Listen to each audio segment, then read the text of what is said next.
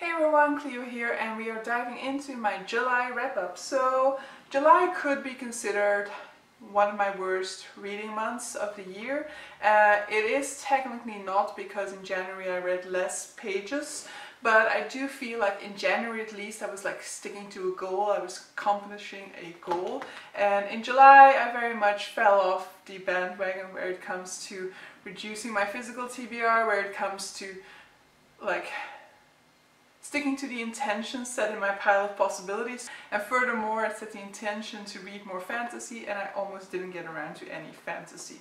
So I definitely want to change that again in August. But so let's dive into the wrap-up. So as always I do a wrap-up, but I also do a haul section in which I tell you the books that I bought this month so that I can let you know whether my physical TBR went up or whether it went down.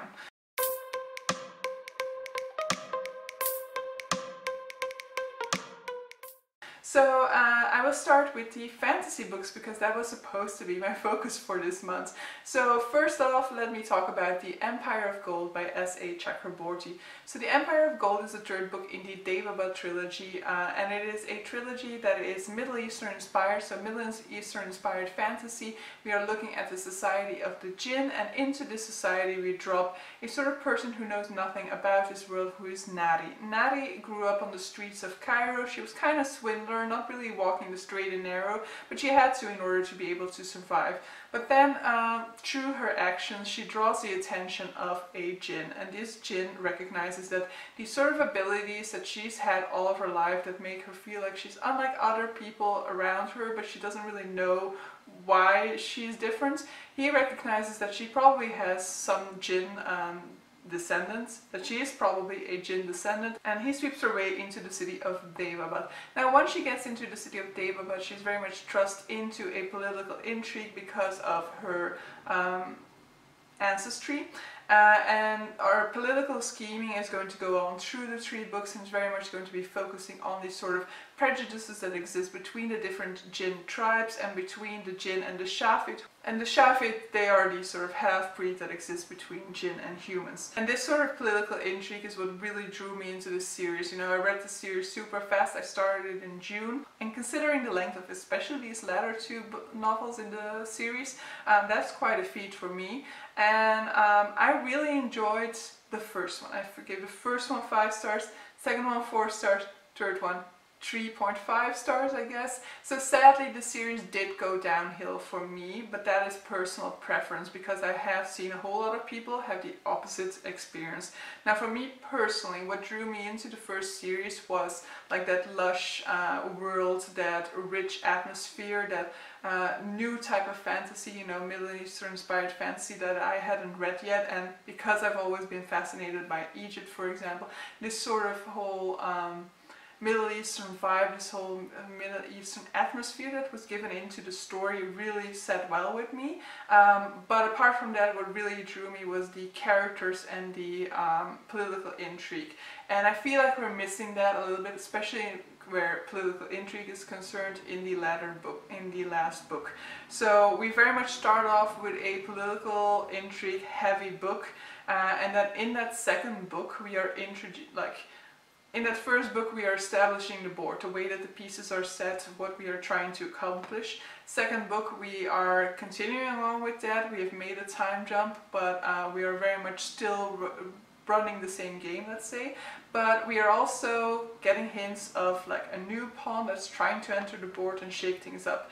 And that shaking up of the board is what didn't suit well with me, because I think that in that third book we are going too much into like black and whites. There's too much like, this is the enemy, they're the bad ones because of what they do at the end of book 2, and this are the good guys. And so it's black and white, who we want to destroy, why we want to destroy it, it's all clear cut. And while we have a clear enemy in the first books, there's a lot more of a gray zone there. This other enemy, the first enemy, is shown to have a lot more depth to its perspective, and it's shown to be caring as well as being behind some atrocious events. There's very much more of a logic behind it, whereas the character that we are facing in the final book has very much gone past all sorts of reasonable limits, and so that And so that character is a clear, like, it's like a Sauron enemy, and I don't like that at all.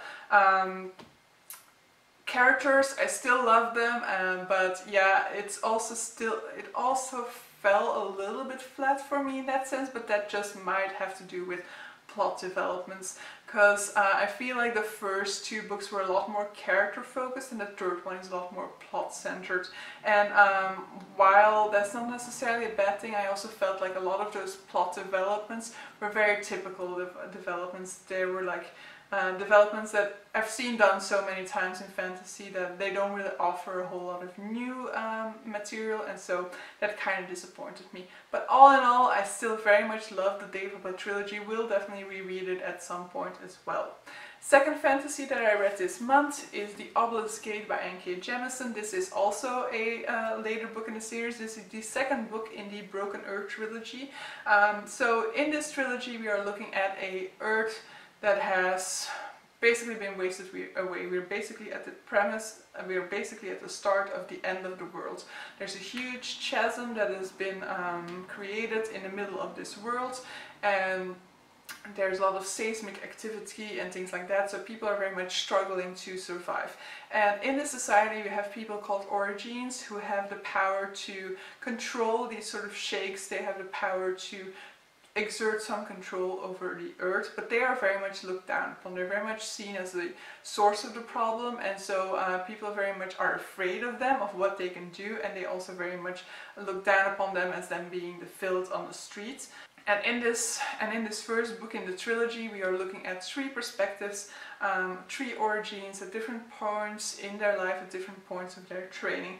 Second book picks up from where we left things off, and in that second book we will actually be introducing some other perspectives, and for some of these we will be jumping back to the beginning of book one. But what I very much like about this one is that it is a little bit more advanced fantasy, in the sense that you're kind of going to feel lost a lot more than you do with regular fantasy. You kind of have to connect the strings yourself a little bit more, so it's very much not a like beginner's fantasy, because you're not really given the pieces. From time to time you're giving a little bit more than other times, but a lot of the times you're gonna feel a little bit lost. And also in terms of the narrative structure, it is all a little bit more experimental in this one, and so it feels a little bit more like a literary fiction, for example, in that sense. We also, for example, have a second person narrator in this, so that can be kind of like weird at the beginning if you go into it, but that's also part of the reason why I absolutely loved it, because it is so unlike any other fantasy series that I've read. So another selling point for this one is that all three books in this series have won the Hugo Awards. The third one in the series, The Stone Sky, is on my list for August, and I hope to get around to it. From fantasy it's an easy jump into sci-fi. So I read the 7th volume of Saga, so I won't go into it much because of spoilers, but so Saga is a sci-fi adult comic series in which we are following, it's kind of Romeo and Juliet story set in space. So we have these two characters from warring races who fall in love with one another, and they are expecting a child at the beginning of the first one, and so we're following them as they try to find a place in this galaxy that is safe for them to start their family. I very much love this series. I will say, like, if you go into this one, to give it more than just the first volume. The first volume is so introductory that it can, like, it doesn't necessarily blow you away, or it doesn't necessarily grip you, but I was hooked from the moment that I picked up the second one. So I think I gave 5 out of 7 volumes that I've read so far a 5-star rating, so it's definitely a series worth diving into. And so yeah, this one I really like that it dived into a couple of like instances of dealing with grief, and so it packed a few punches in there, and so I also shed a few tears. Let's see, let's now talk about the Booker Prize 2019 longlisted books. So if you follow this channel for a bit, then you might know that it is one of my goals to read all of the longlisted books for the Booker Prize. The shortlist is my main goal, but this year I've tried to do the long list as well. And so in the month of July I read 3 books off of that long list. So the first one that I read for that is The Man Who Saw Everything by Deborah Levy. This is a story set in sort of like 2 time periods. We are looking at our protagonist Saul. We are looking at him in 2 different places as well. So we start off the story on Abbey Road in London as he's recreating the picture that the Beatles took there. But a lot of the story will be about his time in the DDR, so in the East Berlin regime, where he spent some time in order to do some research, and he forms a strong relationship while there. But we're also looking at present day, I think 2016 or something, Saul, and that's where things get complicated. It's very much a book that's looking at like the fluctuation of time and the impact of memory on time, the impact of memory on like the way we imagine events and things like that. So at a lot of times you will feel like you'll be reading a passage set within the East Berlin time period that will feel like the future is creeping into it. He will have the character say things that indicate that he has future knowledge, and at the same time the same happens in the future time period later on, where a lot of the times you're confused about which time zone and which time period you're in, and he seems to be struggling to figure that out for himself as well. You know, he seems to be getting sucked back into his East Berlin time self. It was a relatively normal novel up until the halfway point, and then we really start to meddle with time, with memory, and you really start to get lost. All in all, I appreciated what it was trying to do, but it just left me feeling kind of meh. It didn't really do all that much to me, sadly. Secondly, I read Nightboat to Tangier by Kevin Barry, and that's more or less the same story. I liked it, but it didn't really blow me away, and like there was nothing there to make me there was nothing there for that story to stick with me, you know.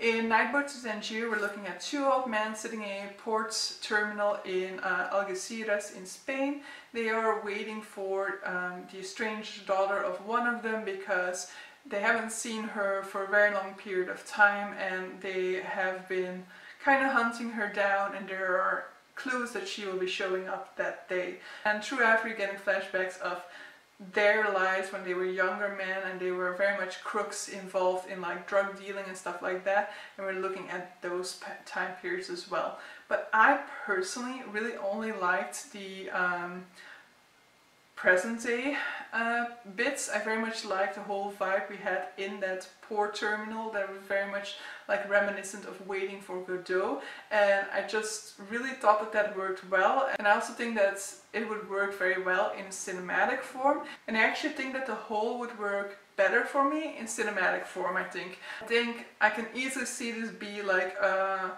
Martin Scorsese movie or something like that. I think his directing style and his cinematography would work very well for this sort of story. But for me, it just always stayed on like a middle level. There were no highs or lows. It just always just like trucked along there, and that just meant that I didn't really engage all that much with the story neither. So sadly that was also a letdown for me, and this is going to continue because my booker month really wasn't that successful, because the final book that I had to read was the final book for the shortlist as well, and that was Quichotte by Salman Rushdie, which, based on the title you can already tell, is a Don Quixote retelling. I have not read the Don Quixote yet. It is on my schedule somewhere this year, hopefully. But so in this retelling of Don Quixote, our main character, Quichotte, is somebody who has been driven mad by watching too much reality TV. So he is a reality TV fanatic, he watches it all the time, and he falls in love with one of the hosts on TV called Salma. And so he is embarking on a quest to try and win her love, and accompanying him on that quest is an imaginary son called Sancho. Now, I had wrong expectations going into it to begin with, because I was expecting it to be very much a story about Quixote and Sancho going off on a quest towards their damsel in distress, let's call her like that, but we are very much getting a whole lot more perspectives, and that was definitely a problem for me in the beginning with getting into this book, because I think for the first 150 pages or something you're getting a chapter from a different perspective every single time, and so you're not continuing on with that Don Quixote story until very much later into the novel, which very much didn't work for me. I appreciate some of the things that this novel was doing. It's very much trying to play with the borders between fiction and reality. The way that the Don Quixote is also giving a commentary on that same subject, but so we also have multiple layers to this book, because we have the story of Don Quixote and his imaginary Sancho, but this story is written by an imaginary author within this book, and then this author has a sister as well, and his life story is getting reflected into the story of Quixote that he's writing.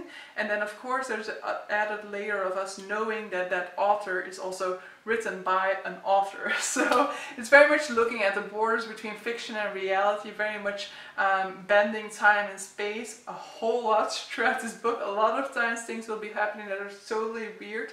There's a lot of symbolic stuff into this. My main problem with this is first, which is incredibly difficult to get through because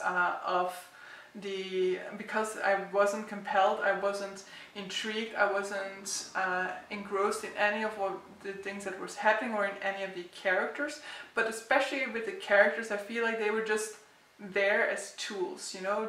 He had this grand idea about blending fiction and reality, but there was no grasp into characters for me. There was no compelling link with any of these characters that was driving us through that book. They were just very much there to enact a idea he had about a plot he wanted to work out. What I did like was representation of race in this book. So this Sancho character that he has imagined is having his first experiences with race in America. It is a character who has just been given life, so he steps into this world fully innocent, and then he will be exposed to racism. He will start to fear strangers, to fear using his own language, to fear being put in the spot of attention, and we will see him changing throughout as a result of the racism that he is exposed to. And I very much like that, but it was very much a small part of a big whole. So I've read some reviews that said that Salman Rushdie was just trying to do too many things in this book, and so he ended up not fulfilling any of those things to their fullest extent, and I definitely get by that.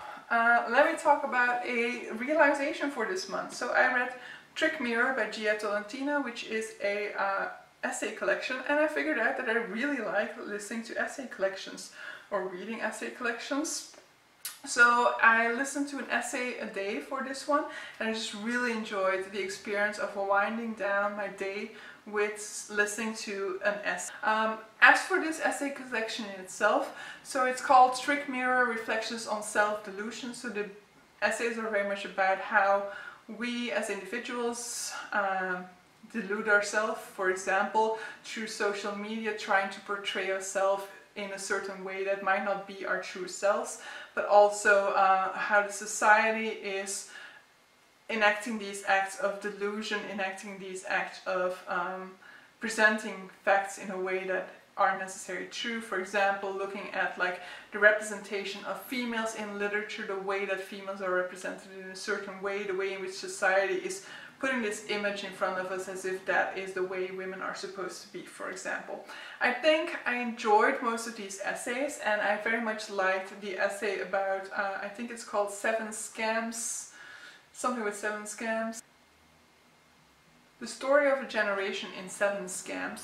So I very much like that one, but for the majority of the essays I do feel like it would have been nice to have her link back to this self-delusion elements and indicate like exactly what she means with self-delusion in those essays. A lot of them were written before, so she just entered them into this essay collection. Some of them were written especially for this essay collection, but I did sometimes feel like I didn't really know why she was writing those essays. I didn't really feel the like reason behind these essays or the conclusions that she was trying to reach within these essays. But I definitely realized that I really enjoyed this format, and I will be trying to dive into more of it in the future. I finished the penultimate Peril by Lemony Snicket, the 12th book in the series of unfortunate events. Very much loved this one as well. It was very much looking at, like, the past few books have done this, very much looking at like good versus evil and how to tell good and evil apart. So the adults in this book are very much always saying that it's easy to tell good people apart from bad people, you just have to look at their actions. However, this book is constantly showing that just by looking at these actions you cannot really tell, because these actions can be interpreted in many ways. You can be missing information, but also a good person can be doing bad things and a bad person can be doing good things, and they will also be asking these questions about themselves. So very much looking forward to finishing this series in August. I've definitely been enjoying my time with it, and this is definitely one of my favorite ones so far. Another one that I finished this month is Exciting Times by Dolan. This was a debut novel, and it has been getting quite some attention, so because it's short, it was on script, I wanted to get around to it as well. But I will say that I had that same sort of experience that I had with The Man Who Saw Everything and Night Boat to Tangier, where I just felt kind of meh about it. Didn't really feel drawn into the main character. So our main character is an expat living in Hong Kong. She's very much just like, she very much just feels like a character who doesn't know what she wants the entire time. And she's also just like coasting off of her boyfriend. So she gets involved with this guy. He's not really a boyfriend, it's more like friends with benefits situation. And he's a rich banker, and like she's living in his apartment at some point in the novel. He's buying her all of these gadgets, and she's also really actively asking for these things. She's actively asking for him to buy certain things for her, and she doesn't seem to like feel any sort of guilt about that, or to feel like any sort of way that I would feel, that I would think is a normal sort of reaction to this situation. And then when he is off, like for a longer extended period, she starts to form an attraction to a woman, and I liked that relationship very much, but the development of the storyline from there also didn't really sit well with me. But also just there was almost no emotional impact from this story, and I don't know whether that was the audiobook, because I was also quite irritated with the audiobook, because I just felt like the way in which the boyfriend was given voice to just felt like so robotic. Like the posh accent definitely didn't work, and yeah, it just felt like this guy had zero emotion, and like this was such a bad person, and I didn't understand why she was staying with him, or why she was even with him to begin with, based off of the way that this role was interpreted within the audiobook. So yeah, that definitely didn't do it for me. So sadly, I've had quite some books this month that didn't really work for me. Luckily, I also did have like Saga Volume 7, which I absolutely loved, the Obelisk, which I absolutely loved, and I did have the accomplishment of finishing the Booker Long List for 2019, and I will be diving into the Booker Long List 2020. As for the books that I purchased, one second. So, in terms of the physical books that I finished, there were sadly only 4 this month, and that's going to be a bit of a problem. One of which was a new purchase, but I also purchased 4 books. So I didn't make any progress in my physical TBR this month. I definitely hope to be making better progress in August, but in August I also put quite a lot of ebooks and audiobooks on my TBR, so we'll see what happens. So I've bought, and this will be the easiest to start with, 3 volumes of Saga, so volume 7, which I've already read, volume 8, and volume 9. So I've already talked about them, so I won't go deeper into it, but yeah, this is the, if I finish those, I'm caught up with the Saga series. So I'm hoping for new volumes soon, but I haven't heard anything yet. And so I also purchased Meanwhile in Dopamine City by BBC Pierre. I will admit that this is a cover buy, but I'm also very much intrigued by the story now, because this is a story about a man who he is a single parent taking care of his child. He is like very much middle class, probably more like lower class. He really doesn't have a whole lot of resources available, but so his daughter very much wants a smartphone, so he saves up for her to have one. But once she gets a smartphone, she starts to he starts to feel like he's losing her. She's spending more and more time in her room alone, and he feels like he's losing her to this digital world. So it's very much going to be looking at like our dependency on social media, on these new sort of like technological advancements that we've seen rising over the past decades. And so I think it's going to be very interesting. I am very much intrigued also with why there's a sort of Pikachu on the cover, but yeah, I absolutely love this cover, and I think I'm hoping, but I think I'm going to love this book as well. So yeah, that would be my July wrap-up and book haul. So no progress in my physical TBR. I'm still at 121 unread books on my shelves. And hopefully the month of August will see that changing. So yeah, let me know down below if you've read any of these books, and we can chat about them in the comments a little bit more. And so yeah, see you guys for the next one. Bye!